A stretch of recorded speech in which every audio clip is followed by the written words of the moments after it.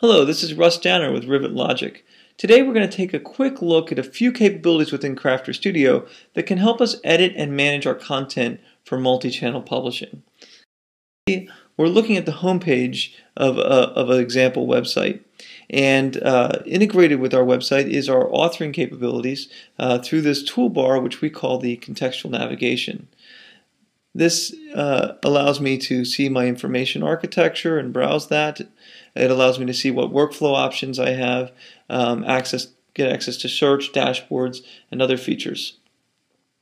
Now, one of the things that we need to be able to do when we're trying to manage the same content across multiple channels is to have different templates for the different channels that we're going to be offering our content through. And we want to be able to do this because we need our look and feel to adapt and be responsive to the form factors that we're going to be displaying our content in. So what Crafter Engine allows you to do is to have different templates for different user agents. So as different devices come in, whether it's a traditional desktop or an iPhone or an iPad, the system can serve the same content through a different template.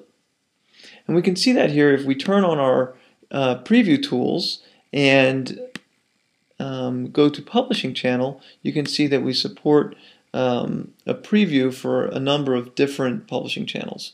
What I'm going to do is select iPhone, and you can see that what we do is show the user a iPhone with the templates that the user would see for that particular device. And if I wanted to see what that would look like in landscape mode, I could turn the device on its side and see how the content expands for the device, or again turn it right side up. I can also browse around the site just like I would in preview, so I can pull this down, for example, and then browse to a page and see that, or browse back. So this is a multi-channel in-context preview. Now let's look at some in-context editing.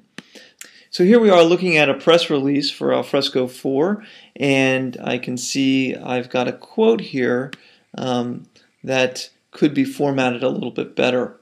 So what I'm going to do is turn on my in-context editing capabilities by just clicking on this pencil here.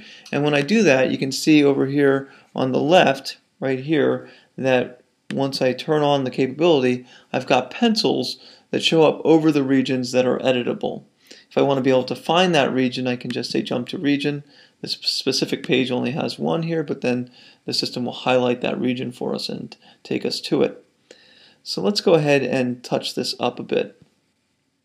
Just going to click on the pencil, and we'll get a form here right on the page with our content. And so the first thing I'm going to do is select the quote, and then I'm going to apply an indent to it, which also through the style sheet applies some padding.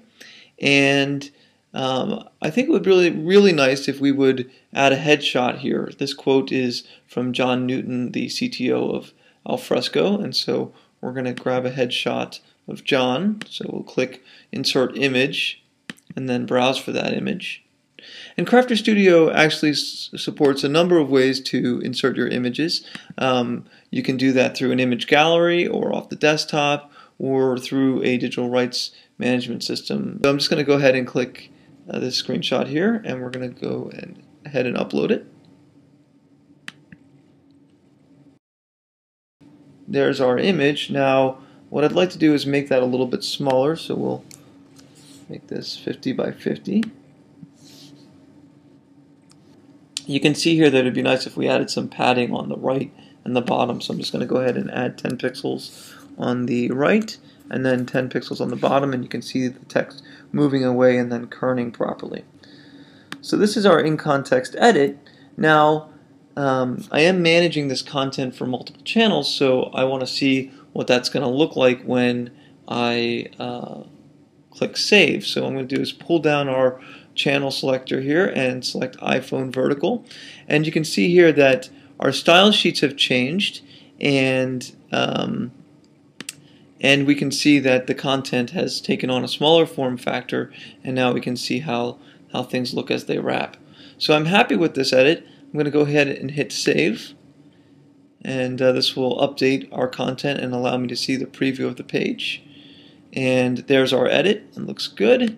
And I'm going to go ahead and take a look at this in the iPhone as well.